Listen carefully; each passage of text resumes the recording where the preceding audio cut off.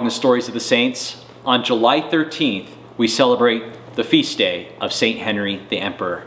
As a German king and Holy Roman Emperor, Henry was a practical man of affairs. He was energetic in consolidating his rule. He crushed rebellions and feuds.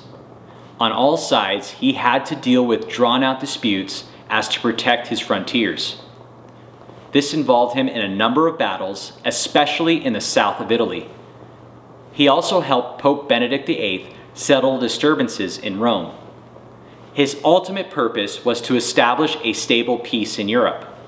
According to 11th century custom, Henry took advantage of his position and appointed the bishops who were all loyal men to him.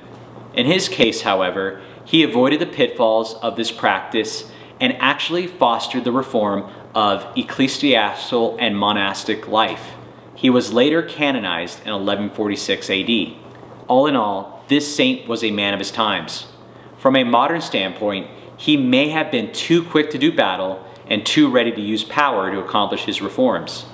But granted, such limitations, he shows that holiness is possible in a secular life, and it's our job to become saints.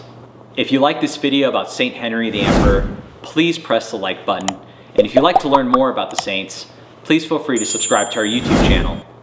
If you want to become a premium member and watch cinematic movies about the saints, you can go to thechristianchannel.com and support us by subscribing to our yearly streaming service on your smart TV.